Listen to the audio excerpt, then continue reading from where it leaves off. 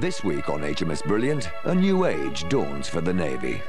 I found it very difficult to accept when I first saw the women at sea. It works on some ships. Build it up then, let's go! When I told the wife there was rains on the ship, like that was at 3rd degree. Pasta!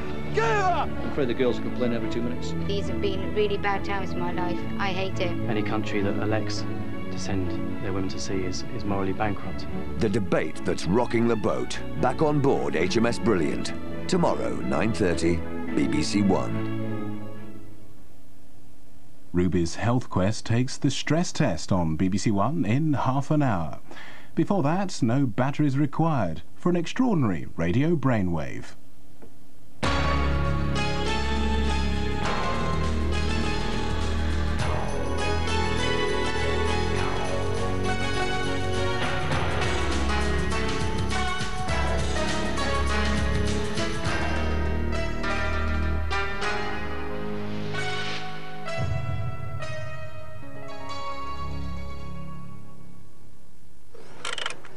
Just seemed to be such a simple idea with such an obvious application and no recognisable flaws. I couldn't see a reason why it would fail. It's a project at the end of the day and a product that will make a difference. It improves the quality of people's lives wherever it's going to be used. It's so obvious, I just can't understand why it hasn't been done before. That's it? Good boy. No.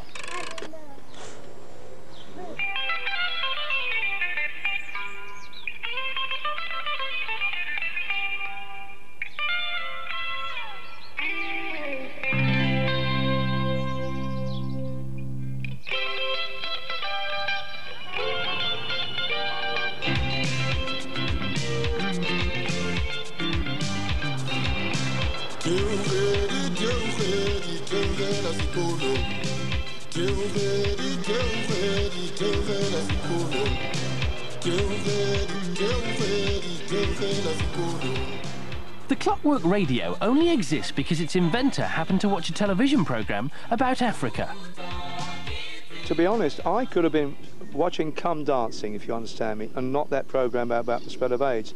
And one of the things about being an inventor is that you always pick up on things, like on the word need. When somebody says there's a need for something, then generally speaking, I get excited.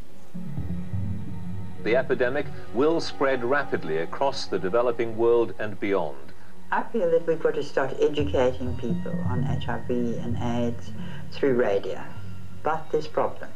In that, A, there's no electricity, B, that the batteries are not always available for those people in country areas, even in the towns. Most extraordinary thing, apparently people weren't able to get the important information about the spread of AIDS simply because they weren't listening to their radio.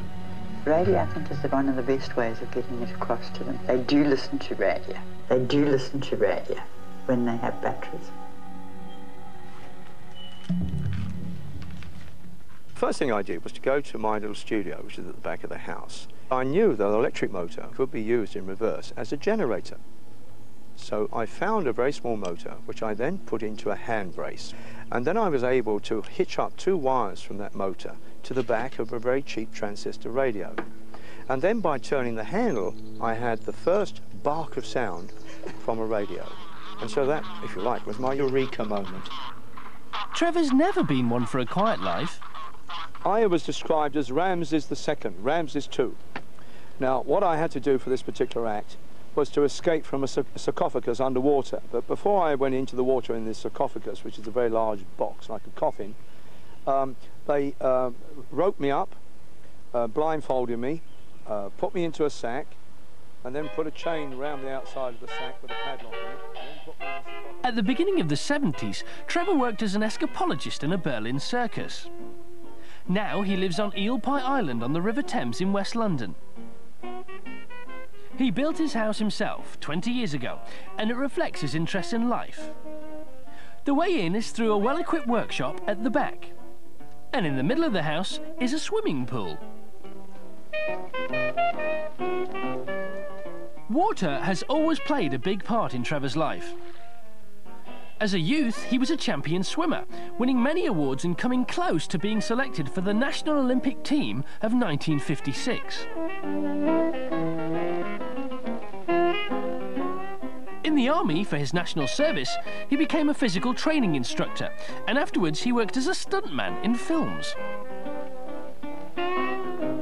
Today, he makes swimming pools.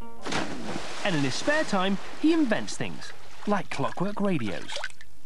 I suppose it took 3 or 4 months playing around with different types of springs and gears and so on, until I reached the point where I was able to put this radio together. It's a box which contains a fairly powerful spring, and then there's a gearbox that spring drives, and the gearbox then in turn drives a small generator which feeds electricity to this tiny radio. And to make it work, you simply wind the key, and now you'll see it slowly unwinds. If I put the radio on, you see it produces that volume of sound. And there you have your Clockwork Radio. I would be delighted to bring my new invention to your offices so that I can demonstrate to you its capability. I wrote to Marconi, I wrote to Philips, I wrote to British Petroleum, I wrote to National Power, I wrote to the Design Council, and they all said no. When I sent off to a particular company, each time I was waiting with apprehension that this one, when it comes back, will be a favourable reply. And then, of course, when I was turned down, the feeling of rejection is awful, because now, of course, you've got to go again and again and again. And I was getting so frustrated and, in some cases, humiliated by the whole affair, thinking to myself that perhaps I've got it wrong and that perhaps I should give up. But once again, a television programme was about to play a crucial role in the development of the Clockwork Radio. This time it was the BBC's Tomorrow's World. And I've just combined them together. So what's inside all that? Well, what you've got is a box which contains a fairly powerful spring. Immediately after the Tomorrow's World programme, I was absolutely deluged with phone calls from all sorts of lovely people who simply phoned up to say, "Well done, Trev. My wife and I and the kiddies would like to say, bully, bully," which was, you know, you can't imagine just the feeling from those guys. Those people gave me more encouragement, ironically, than the big shots. Frustrated at the negative responses to his... Tomorrow's World took Trevor down to the BBC World Service. We're meeting Mick Delap of the African section. We've had stories of people in Somali refugee camps, for instance, saving up their rice rations and bartering it for batteries. So you think there really is a market for I think there's a tremendous market if it can be, if it can work. Trevor's persuaded us that it does, but also, obviously, if it's marketed at an affordable price. But of course, Trevor still has to find the money to manufacture his radio. Until then, Trevor... I came home one evening and turned on the television. I was halfway through Tomorrow's World. I suddenly thought, I can help this person. I know how to do this. I mean, I wasn't turning it on specifically to watch it. But as I saw the story unfold and Trevor having more and more hardship trying to get his product noticed, I realised that I actually was in a position to help Trevor. I'd had a bit of experience in other product development, and I saw all the elements coming together before me as the programme unfolded. It's okay. That's enough, Sebastian. Chris Staines is an accountant with considerable experience of what can make or break a commercial venture. On the Sunday after the Tomorrow's World broadcast, he went to see Trevor and made an offer that led to a deal. So I came round with my wife and children and met Trevor. He immediately showed me the Clockwork Radio, which I'd seen on the Tomorrow's World programme. It was a very amicable atmosphere. Trevor had a few people around, and it was all very low-key and friendly. Whoa! What a ginormous phone! It was the way I wanted it to be. I certainly didn't want to come in here with a suit and bowl Trevor over and saying this is how it's going to be done. So it was a measured approach, I'd say.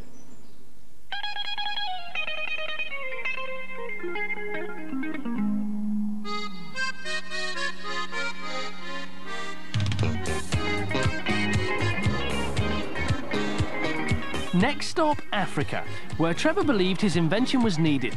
The whole idea was greeted enthusiastically by Chris Staines' South African business partner, Rory Steer. It was immediately apparent. He didn't even question what I'd said. He said, "This is fantastic. This is for Africa." at that time, I was doing quite a lot of work in Tanzania on a mergers and acquisitions deal that I was working on, and had recently been to Mwanza, which is where the United Nations was flying in a lot of their aid to Rwanda at the time. And I was absolutely convinced that anything that obviated the need for electricity or batteries on a continent of 600 million people was most certainly going to be beneficial. News of the invention was now spreading, and a radio station in Johannesburg ran the story.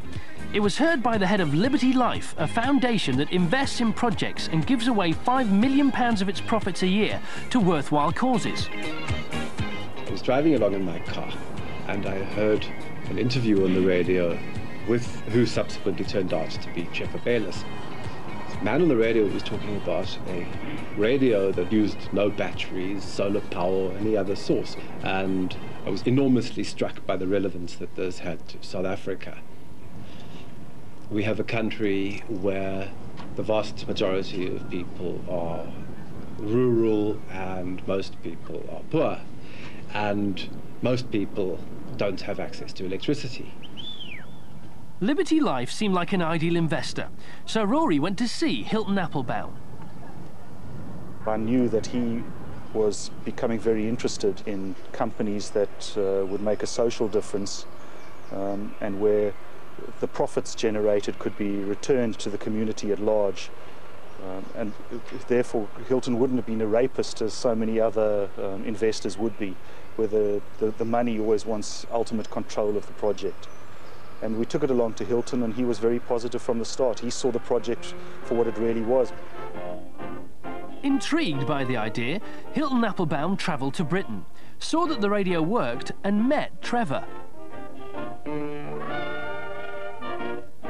I found him to be an incredibly exciting thinker, a man who thinks laterally, who sees the possibilities in everything, and that was extraordinarily exciting. In fact, it was at that meeting that I started exploring the question of, could disabled people assemble this radio?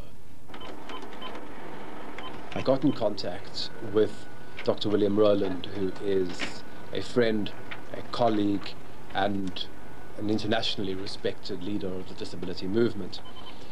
William is blind, and he immediately said, "I see." I just thought, what an amazing idea, and how obvious. And I immediately felt that this was something that was going to work. You know, we get many suggestions, many approaches for fundraising, for involving us with all kinds of things. This just made immediate sense to me. It's very easy for us as fully abled people to be able to say of the blind, well, let them weave baskets. The same skill that it takes to weave a basket, you can actually assemble a radio or many other higher value commodities. Higher value economically and higher value when it comes to your own self-esteem. 9:53 a.m. Hilton Applebaum offered to fund a group of organisations for the disabled if they became business partners in the venture. They did. Liberty Life put up a total of £750,000 and the project was on its way. Out on the road, Chris and Rory decided to find out just what the customer would want from a Clockwork radio. So, with a local guide, they set off to do some market research.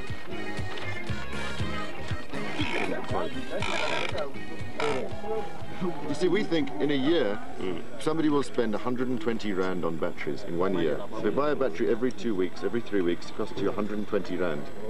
So in 1 year, it's very, very expensive. So if you take a normal FM radio which costs, say, 50 Rand, then that plus 1 year's batteries cost you 170 Rand. Okay, I think it's a good idea about the bigger radio. A bigger one? The bigger the radio, the better the sound. Ah, okay.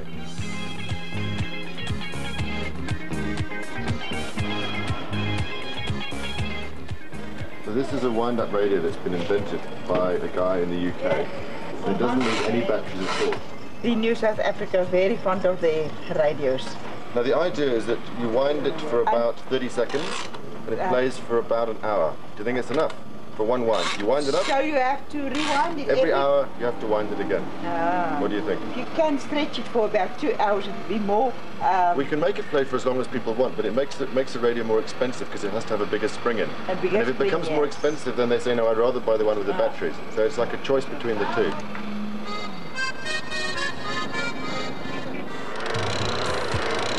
But it won't need a battery. I like it, but it doesn't need batteries. This is just to show you the principle of it. No electricity, nothing. It doesn't use any battery, anything. It's a good idea. It's a good idea. Oh, fabulous. That's very nice. That's very nice. Yeah, that's nice. We don't need batteries, we don't need electricity. That's super. Save electricity. I like it. I like it. Bigger, smaller? No, I would like it as big as this. But bigger? A big one. Bigger, a little bit bigger. I like it to be loud. Not too loud. Loud. You can sell it to 150 because you not use it a battery. To pay 199 rand for. I will buy a radio like this. You people with all these inventions, it's good. I like modern science. Thank you.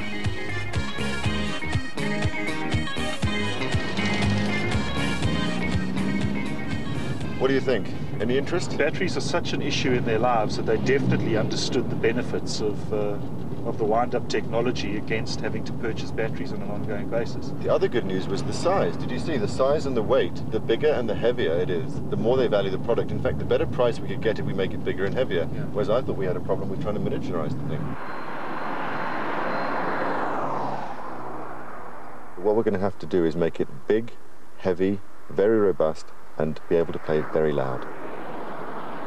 Trevor's original idea played for about 14 minutes with a 2-minute wind, and it clearly wasn't a product. To take it from there all the way through to being a product was incredibly hard, and every single element of the prototype had to be improved and examined and measured and then put into a manufacturable form so we could actually make it into a product, and that was incredibly difficult.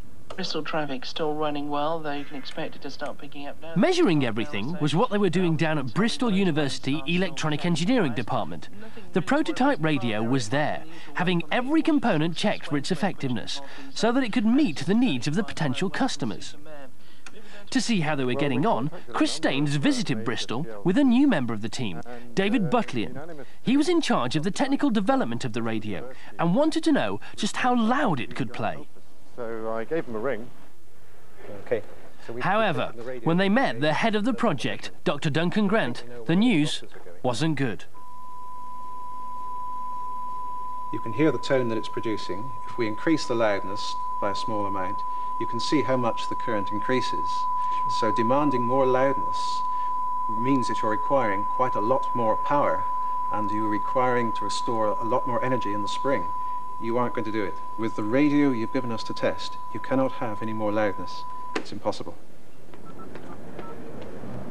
Well, when Chris phoned me in Johannesburg that night, the thought you'll never work in this town again was going through my mind. You don't bring a group like the Liberty Life organisation to a project, selling them on the fact of its potential and the fact that it does exist, and phone them up a bit later and say, look, we've already spent a lot of the huge amount of money you've invested, but there is really no product at all. So for the next few days we're a very bleak time. Bristol University had been completely right. It was impossible to make the radio louder. The criteria they'd been given were far too strict. Every time the radio was turned up, the sound distorted. There was simply not enough power coming out of the generator to drive the electronics properly.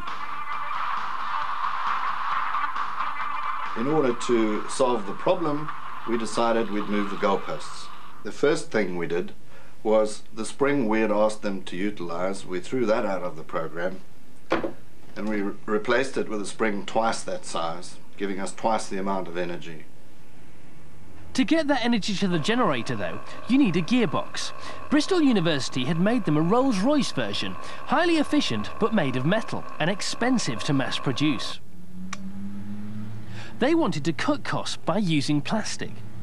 We made a plastic replica of the Bristol University gearbox, which wasn't quite up to the job. And it was with that plastic gearbox that I sat at 3 in the morning trying to develop a solution. Bob, last night I spent most of the night trying to figure out. The following morning, I drove down to Farnborough to a firm of development engineers that we had been working with to test the idea out with them. Last night, and I'd like your opinion on whether you think this concept might work. We'll put it on the couch. Friction is the enemy here. The more friction there is, the less energy from the coil spring gets through to the generator. Friction occurs in the bearings at the end of the axles, so to reduce it, they simply cut down the number of bearings and axles. They tried out this design, and it worked. Without these scientists and engineers, it simply wouldn't have happened. Finding somebody to be enthusiastic about what potentially is a fairly cranky idea was quite unique. They were able to bring together all the elements that we needed, the right spring people, the gear people, the plastics people, the radio people, and keep the momentum going. By now, Chris and his team had changed the design of Trevor's prototype radio considerably. This could have caused friction of a different kind. I think the thing about Chris Staines, I didn't feel that with this chap, he would rub me out. Now, you've got to remember, Chris is a very, very skillful man. He's an acquisitions and mergers director or former director of a company. Now, obviously, he has all the professional skills that could, in fact, cripple me if he wanted to. But it's my trust in him which is all important, and hopefully his trust in me, that I don't sell him short as well. Sometimes, you know, it's the inventor that's the cause of the problem, because he has this terrible thing called ego, and it can sometimes get in the way. He often tries to run it all. And of course, you've got to realise that inventors probably should keep to inventing, and those that commercialise should keep to the commercialisation. But there should be a very skillful and a very decent bond made between the inventor and the person who makes it possible for him, making sure that when the money rolls in, the inventor is not rolled out. This summer, just over a year after Trevor first met his new partners, he travelled to South Africa to see the factory in Cape Town. I wasn't quite sure what I would come across. I wasn't sure whether it was going to be like a shanty town affair. Really didn't know, but in fact it was in a posh part of town. You know, it is a magnificent city.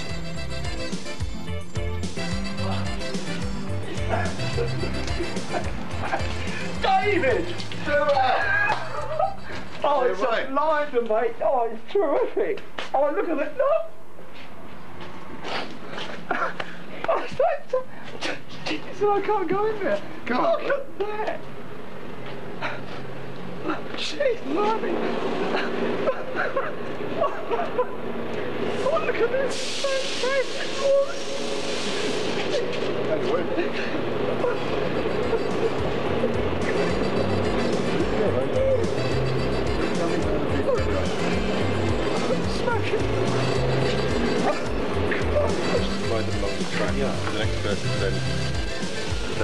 You know, the gang's going to be able to change jobs every now and again, are they? You know, no, do you know what I mean? Absolutely. Because I hate these guys to get, you know, sort of bored to tears doing one job after a time, you know.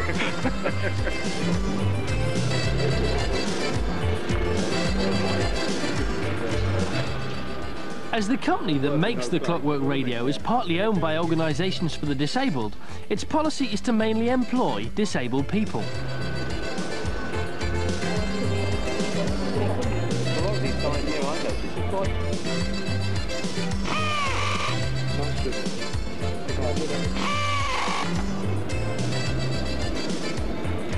Hey!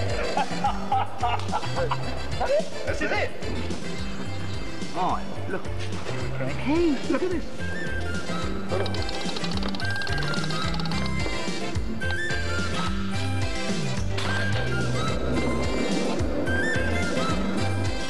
In the past, Trevor has invented gadgets to help the disabled, so he's delighted his invention is now providing work for them. This link between the Clockwork Radio and the disabled was to lead to a meeting Trevor will never forget. It's very, very exciting, isn't it? Walter Sisulu, who was imprisoned with Mr. Mandela, told us when they were in prison on Robben Island, they used to read the newspaper and they would see about disabled people challenging the government on all kinds of issues and even demonstrating and marching. And he said it was such an encouragement to them that even disabled people were resisting. And I think that perhaps Mr. Mandela's interest partly stems from that. He probably just has a very good feeling for the needs of disadvantaged people. Good to see you. Hello. That's good. Let them come and sit here. Just bring the chairs, this side. Mr. President, here is the wind-up radio we've come to show you. Yes. And we'll demonstrate it. And with me on my right is Trevor Bayliss, the British inventor. We'll show the President how it actually works. I'd like the President to work it. This has got no electricity, no batteries. And on the right-hand side is a winder. Oh, yes.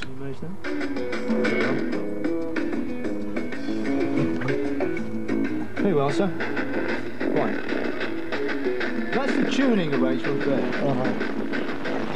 Can't get a decent channel. Decent channel. No electricity, no battery. No electricity at all. Absolutely none. I find it very interesting. It's a fantastic achievement. You're so kind. And I'm very happy that this new and fantastic invention is associated with people who have been despised by society. One of the things that is impressive today is the emergence of men and women who are thinking in terms of the disadvantaged, the poorest of the poor. I think he sees the potential for disabled people, but also I think he takes pride in the fact that South Africa is going to be the manufacturer and that our technology will be harnessed for the benefit of Africa. You have done very well.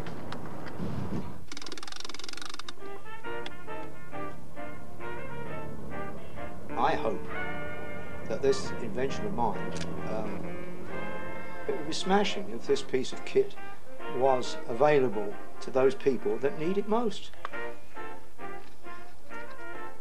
It would be very nice to become extremely rich. On the other hand, having said that, you can only wear one suit at a time. And let's face it, I'm not too badly off as I am now. I hope that's not a signal to my colleagues to think that I wouldn't like to get rich too. I could never have developed what Trevor has developed, or brought it to the attention he did. He has the tenacity to take it that far. But Trevor, being what he is, could never take it any further than that. No one would ever take him seriously. He wrote to every single organisation you could think of and was rejected out of hand. What he needed was somebody with the credibility to be able to take what they thought was a good idea, to bring it to the attention of people who would then listen to them. And that's what I was able to do, to give credibility to what Trevor was doing. Because I believed in it, and I didn't have to lie about taking it forward. I genuinely thought it was a good idea. You know, in the factory in Cape Town, to look through the door and see all those guys and girls, you know, working in their wheelchairs, on their crutches and something. Yeah, that was pretty good.